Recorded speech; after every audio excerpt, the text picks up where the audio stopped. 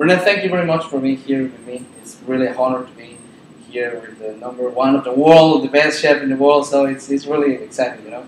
And well, we are not in an easy state. We are in Yucatan. René Redzepi visiting Yucatan, and René Redzepi wants to see what's happening here. Yesterday you said that perhaps in 7 years you're gonna visit me here, and you want to see the Mayan cuisine transforming itself into the best of the world. But I want to make a little recount of things. René, when I researched some of the name of Noma, the region of Noma, you always put Nordic and math. I think that's the way that you define it, right? Do you need to be math to make these kind of things? Well, remember that math is also food in Danish. Yeah.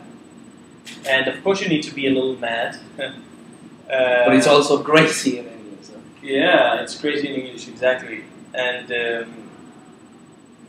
I think yes, because obviously any person that I will tell right now that perhaps the Mayan cuisine is the next best cuisine in the world, people will start laughing a little bit, and nobody would believe it, especially not the locals.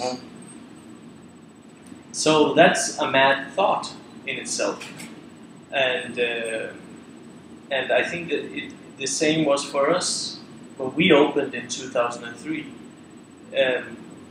People never expected that this could ever happen for us in Denmark, because we are in Denmark. It's a cold spot in the north of the world where you would think that apparently the growing season is short, products are not available in abundance, and therefore being difficult to cook.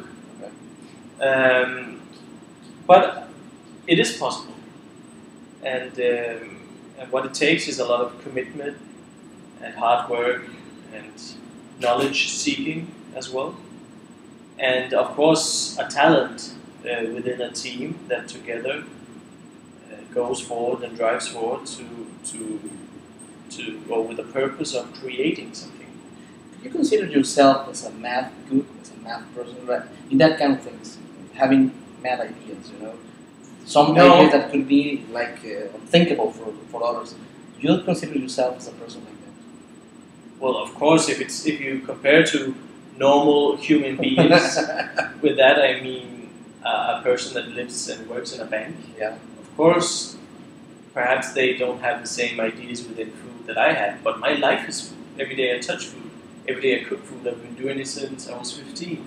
But so my reference point for food is very different and much broader than the average person. And of course, what may seem obvious to me might seem very mad to others, but I never go for mad things. I always go for ideas or thoughts that I think make sense to me. There's a purpose to it. Always a purpose to it. Yes. When you do things in the kitchen, when you thought that kind of things, you saw that the Nordic cuisine as the best of the world? No, I don't dream it, and you dream about it? No, you dream about it? Well, maybe your darkest dream. One day I was drunk and I dreamt about it, but I mean, I don't even consider us being the best of the world, because when it comes to taste, how can you define what is the best and what's not the best? Yeah. But nevertheless, this is a democratic thing that's happening. It's 800 people, food critics and chefs around the world, that are voting. And I believe there's also a panel in Mexico. Yeah. And they vote, and the one who gets the most votes wins. Okay. That's it. It's democratic. Yeah. But it doesn't say, of course, that we are the best, because we do have guests at our restaurant that think we are not the best. But we also have guests that think we are the best. So I don't consider ourselves being the best in the world. I consider us being a very important restaurant right now on the world scene, because we are shaping cuisine in a part of the world where cuisine has been unthinkable. Yeah. Food there, traditionally in our part of the world, was something that existed just to survive, so to speak. Pleasure in food. Not a lot. There is a little bit. We have a little bit there's a good baking tradition, Okay. and there's also a tradition of making these sandwiches for lunch that has great pleasure. Yeah, that has great pleasure in them.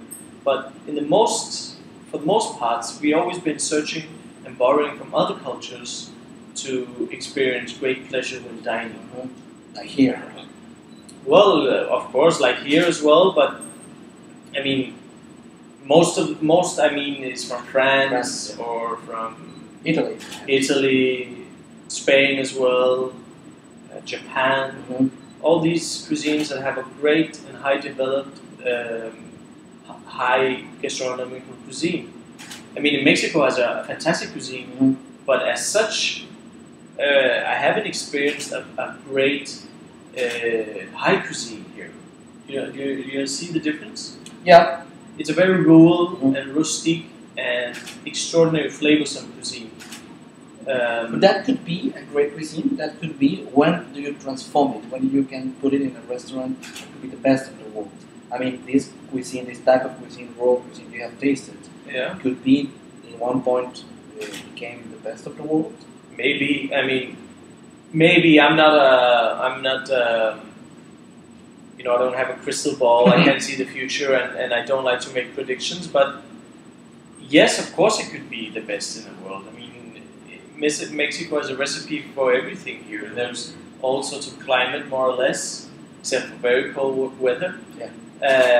Of course, if you go high up, there will be that. But the waters and the fruits and the plants and so on, etc., etc. There's such a great potential. And why not? I mean, why couldn't it be the best in the world with what's already there? But I don't know. I think it's going to be difficult with the basic cuisine that everybody knows, that everybody feeds from. That being considered something that shapes gastronomy in the world picture, I'm not too sure. I don't know. I think there has to be a twist to it, a new train of thought. And you think about it. When you make it conscious and you reflect on it, you always think about food, that you can make another different or another type of food. Another type of food. For me, for instance, I'm very inspired by the ancient Mexico. Yeah. Because the more and more I read and find out about it, there's such a holistic view of life that seems quite modern today. Yeah, the past is the future right now. And the way that the ancient Mexico seemed to have like a level of consciousness that was just, let's say, very perfect. Global, it was very, very much in harmony. It seems when you hear the gurus of the Mayan culture and you read a little bit. And what's very interesting when you also read about the little I have read about what people eat, there's a great variety and great balance. And there's great balance, and as well, contrary of today, people eat much more plants and vegetables and fruits in ancient. Yeah. So there's an inspiration for something that can change from what it is today. And that could be the future. You have to make an interpretation and adaptation. For me, if I were to come to Mexico and I'm going to build my restaurant in Mexico, I would not rethink the taco.